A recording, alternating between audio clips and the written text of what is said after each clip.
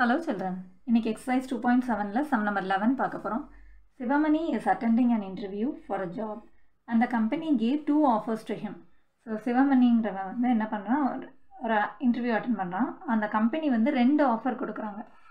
உன்னோட salary package வந்து இந்த மாதிரி எடுத்துக்கலாம் இல்லனா வேற மாதிரி எடுத்துக்கலாம் அப்படினு சொல்லி ரெண்டு ஆஃபர் கொடுக்குறாங்க. எது மாதிரி வேணுமோ உனக்கு உன்னோட சாய்ஸ் படி நீ எடுத்துக்கலாம் அப்படினு சொல்றாங்க. So first offer என்ன கொடுக்குறாங்க அப்படினா offer A வந்து 20,000 to start with, followed by a guaranteed annual increase of 6% for the first 5 years. So starting salary வந்து உனக்கு 20,000 நாங்கள் கொடுக்குறோம். அதுக்கப்புறம் வந்து annual increase வந்து 6% இருக்கும் first 5 yearsக்கு. ஸோ இந்த மாதிரியும் நீ எடுத்துக்கலாம், இல்லைனா ஆஃபர் B கூட சூஸ் பண்ணிக்கலாம் அப்படின்னு சொல்கிறாங்க. ஆஃபர் B எப்படி இருக்குது அப்படின்னா 22,000 to start with, followed by a guaranteed annual increase of 3% for the first 5 years. So starting salary 22,000ல நீ ஸ்டார்ட் பண்ணினா உனக்கு இன்க்ரீஸ் வந்து 3% இருக்கும். ஆனுவல் இன்க்ரீஸ் வந்து இன்க்ரிமெண்ட் வந்து 3% அப்படி இருக்கும் அப்படின்னு சொல்கிறாங்க. ஸோ ஸ்டார்டிங் வந்து கம்மியாக இருந்ததுன்னா இன்க்ரிமெண்ட் வந்து உனக்கு 6% இருக்கும். ஸ்டார்டிங் வந்து 22,000 இருந்ததுன்னா இன்க்ரிமெண்ட் வந்து 3% இருக்கும். ஸோ எந்த ஆஃபர் உனக்கு வேணுமோ அதை நீ சூஸ் பண்ணிக்கலாம் அப்படின்னு சொல்கிறாங்க. What is your salary in the 4th year with respect to the offers A and B? So 4th இயரில் இவனோட சேலரி வந்து என்னவா இருக்கும், ஏ ஆஃபர் எடுத்தால் என்னவா இருக்கும், பி ஆஃபர் எடுத்தால் என்னவா இருக்கும் அப்படின்னு கேட்குறாங்க. ஸோ இப்போ ஆஃபர் ஏல ஸ்டார்டிங் சேலரி வந்து 20,000 இருந்தது இல்லையா. ஸோ ஸ்டார்டிங் சேலரி வந்து 20,000, அதாவது ஃபர்ஸ்ட் இயர் ஃபுல்லாகவே அவனுக்கு 20,000 கிடச்சிருக்கு. பர்சன்டேஜ் ஆஃப் இன்க்ரீஸ் வந்து 6% சொன்னாங்க இல்லையா. ஸோ இப்போது அவனுக்கு செகண்ட் இயரில் இன்க்ரிமெண்ட்டோடு சேர்ந்து எவ்வளோ சேலரி கிடச்சிருக்கும் அப்படின்னு பார்த்தோன்னா, ஸோ செகண்ட் இயரில் சேலரி வந்து எவ்வளோவா இருக்கும் அப்படின்னா 20,000 ப்ளஸ் அந்த இன்க்ரிமெண்ட் வேல்யூ எவ்வளவு 6% ஆஃப் திஸ் வேல்யூ இல்லையா. So 6/100 into 20,000. So this is equal to, இப்போ வந்து 20,000 நம்ம காமனாக எடுத்தோம்னா, காமனாக எடுத்துட்டோம், ரெண்டு டேர்ம்லேயுமே 20,000 இருக்கு இல்லையா. ஸோ இது ஃபஸ்ட்டு டேர்ம், இது வந்து ஒரு டேர்ம், இது ரெண்டும் சேர்ந்தது ஒரு டேர்ம். ஸோ இப்போ இதில் 20,000 காமனாக எடுத்தோம்னா இதில் எதுவுமே இல்லைன்னா 1 இருக்குன்னு அர்த்தம். ப்ளஸ் இந்த இதில் வந்து 20,000 காமனாக எடுத்ததுக்கப்புறம் 6/100 இருக்கு இல்லையா. So this is equal to 20,000 into, இப்போ இது வந்து ஃப்ராக்ஷன் அடிஷனில் சால்வ் பண்ணணும். ஸோ இதை 1/1ன்னு வச்சுட்டோன்னா எல்சிஎம் எடுத்தோம்னா 100 தான் இதோட எல்சிஎம். ஸோ இன்ட்டு 100 பண்ணணும். டினாமினேட்டர் ரெண்டு சேமாக நம்ம கன்வெர்ட் பண்ணோம் இல்லையா. 100 வர மாதிரி நம்ம கன்வெர்ட் பண்ணும்போது இன்ட்டு 100 பண்ணணும். ஸோ நியூமரேட்டரையும் இன்ட்டு 100 பண்ணுறோம். இதில் வந்து 100 தான் இருக்கனால இன்ட்டு 1 பண்ணாலே போதும். So 1 × 100 is 100 plus 6 1s are 6. So this is equal to 20,000 into இங்கே வந்து 106/100ன்னு கிடைக்கும் இல்லையா. So this is equal to 20,000 into 106/100 அப்படின்னு சொல்லும்போது ரெண்டு டெசிமல் பாயிண்ட்டை மூவ் பண்ணணும் இல்லையா. ஸோ 1.06ன்னு கிடைக்கும். ஸோ எண்டிங்கில் ஜீரோஸ் இருக்கும்போது நம்மளோட multiplication becomes easy. So 4 zeros இருக்குது, 4 zeros போட்டுக்கலாம். இப்போ நம்பர்ஸை மல்டிப்ளை பண்ணோம். So 2 6 are 12, 1, 2 zeros are 0, plus 1 is 1, 2 1s are 2. இப்போ நமக்கு டெசிமல் மல்டிப்ளிகேஷன் இல்லையா. ஸோ டெசிமல் நம்பர்ஸ் வந்து ரெண்டு டெசிமல் நம்பர் இருக்குது. ஸோ ரெண்டு நம்பர்ஸ்க்கு பிஃபோராக டெசிமல் பாயிண்ட் வைக்கணும். ஸோ 1 2 இங்கே டெசிமல் பாயிண்ட் வச்சோம்னா இந்த டெசிமல் பாயிண்ட்டுக்கு அப்புறம் இருக்கிற ஜீரோஸ் கேன்சல் ஆகிடும். So this is equal to rupees 21,200 தான் அவனோட சேலரி இந்த செகண்ட் இயர். ஓகே, இப்போ தேர்ட் இயர் சேலரி நம்ம எப்படி கண்டுபிடிப்போம் அப்படின்னா,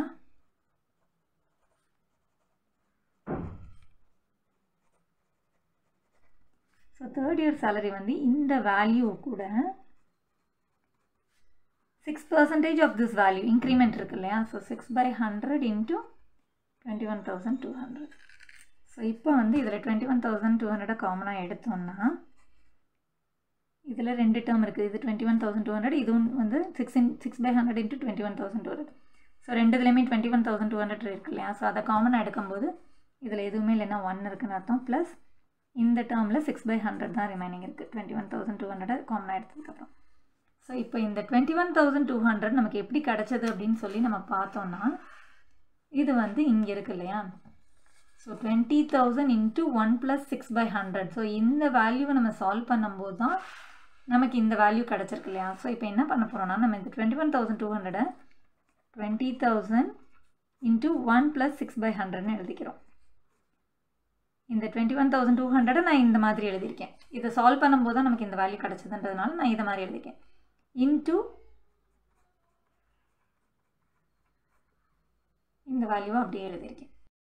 இப்போ இதை எப்படி எழுதலாம் அப்படின்னு பார்த்தீங்கன்னா 20,000 இன்ட்டு 1 + 6/100 வந்து 2 டைம்ஸ் மல்டிப்ளை ஆகிருக்கு இல்லையா? ஸோ 1 + 6/100 the whole squareன்னு எழுதிக்கலாம். ஸோ இப்போ என்ன ஆகுது, எனக்கு ஒரு ஜியோமெட்ரிக் ப்ராக்ரெஷன் க்ரியேட் ஆகுது. ஸோ ஃபர்ஸ்ட் இயரில் வந்து சேலரி வந்து 20,000 இருந்தது. செகண்ட் இயரில் வந்து 20,000 இன்ட்டு 1 + 6/100ன்னு இருந்தது. ஸோ அடுத்து தேர்ட் இயரில் வந்து 20,000 இன்ட்டு 1 + 6/100 the whole squareன்னு கிடச்சிருக்கு இல்லையா? ஸோ ஒவ்வொரு தடவையும் வந்து என்ன ஆகுது அப்படின்னா இந்த 1 + 6/100 வந்து மல்டிப்ளை ஆகிட்டே இருக்குது. 1 + 6/100ஆல் மல்டிப்ளை ஆகி என்னோடய வேல்யூ வந்து இன்க்ரீஸ் ஆகிட்டே இருக்குது. ஸோ இதுதான் வந்து ஜியோமெட்ரிக் ப்ராக்ரெஷன் இல்லையா? ஸோ ஒரு ஜியோமெட்ரிக் ப்ராக்ரெஷனில் சேம் வேல்யூவால் மல்டிப்ளை ஆகும், இல்லை சேம் வேல்யூவால் டிவைட் ஆகும் இல்லையா? ஸோ அதே போல் இதில் வந்து 1 + 6/100ஆல் மல்டிப்ளை ஆகிட்டே இருக்குது. ஸோ அதுதான் இதில் காமன் ரேஷியோ. இது வந்து T1, இது T2, இது T3. ஸோ இந்த மாதிரி ஒரு ஜியோமெட்ரிக் ப்ராக்ரெஷன் இருக்கும்போது நம்மளால் வந்து Tnth வேல்யூ கண்டுபிடிக்க முடியும் இல்லையா? ஸோ ஒரு general term geometric ப்ராக்ரெஷனோட Tnth டேர்மோட rule தெரியும் இல்லையா நமக்கு, A × R⁻n−1. ஸோ இதை வச்சு நம்ம T4 கண்டுபிடிச்சிட முடியும். ஸோ ஃபோர்த் இயரில் அதோட வேல்யூ என்னவாக இருக்கும்னு நமக்கு தெரிஞ்சிடும் இல்லையா? ஸோ இப்போ இந்த ரேஷியோவில் இந்த ஜிபியில் ஏங்கிறது first term. So A = 20,000.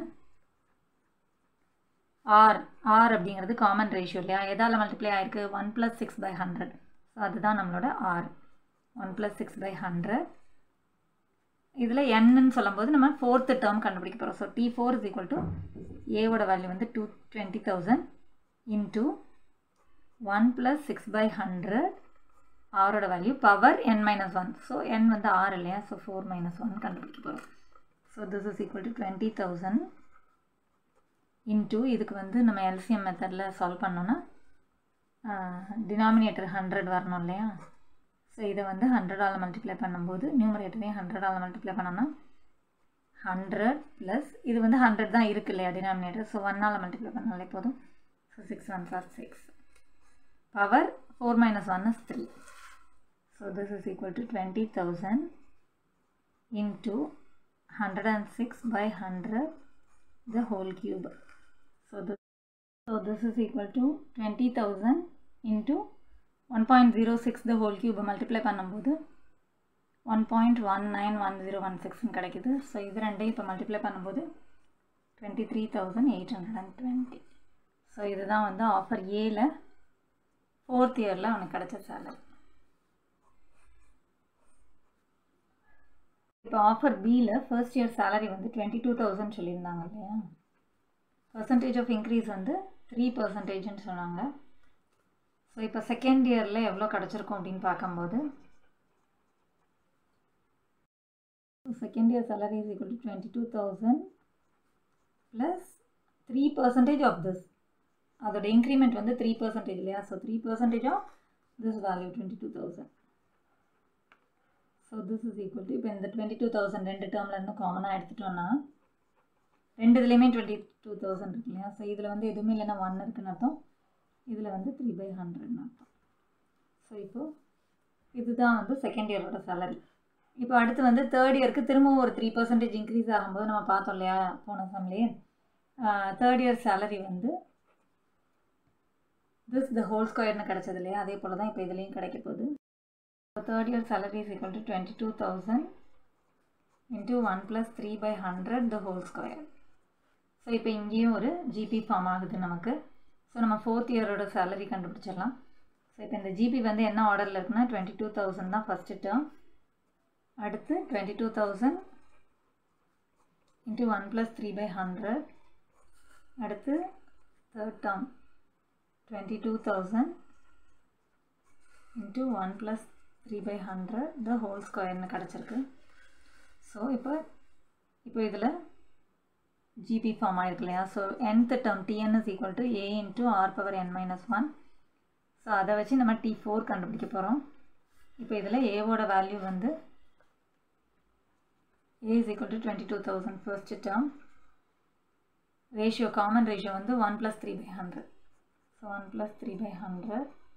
So இப்போ இதை வச்சு நம்ம T4 கண்டுபிடிக்க போகிறோம். a வந்து 22,000 into r ஓட வேல்யூ வந்து 1 plus 3/100 whole power n minus 1 is 4 minus 1. So this is equal to 22,000 into இப்போ இங்கே வந்து LCM மெத்தடில் எடுக்கணும் இல்லையா. ஸோ 100 தான் இதோட LCM. இதை வந்து 100ஆல் மல்டிப்ளை பண்ணணும். ஸோ நியூமரேட்டரையும் 100ஆல் மல்டிப்ளை பண்ணும்போது 100 ப்ளஸ் இது வந்து 100 தான் இருக்கு இல்லையா. ஸோ 1ஆல் மல்டிப்ளை பண்ணாலே போதும் plus 3. The whole power 4 minus 1 is 3. So this is equal to 22,000 into 103 by 100 the whole cube. So this is equal to 22,000 into இது வந்து decimal point backல மூவ் பண்ணோம்னா 1.03 the whole cube. So this is equal to 22,000 into So this is equal to 22,000 into 1.03 the whole cube ஓட value வந்து 1.092727 கிடைக்குது. So இது ரெண்டையும் multiply பண்ணும்போது 24,039.994 கிடைக்கும். ஸோ இப்போ இதை ஹோல் நம்பர் ஆக்கும்போது இந்த இடத்துல 5க்கு அபவாக இருக்கிறதுனால +1 பண்ணோன்னா 24,040. ஸோ ஆஃபர் பியில் அவனுக்கு 4th இயரில் கிடைச்ச வேல்யூ வந்து 24,040. ஸோ ஆஃபர் ஏல 4th இயர் சேலரி வந்து 23,820 கிடச்சிது. ஆஃபர் பியில் 4th இயர் சேலரி வந்து 24,040. That's all. Thanks for watching, children.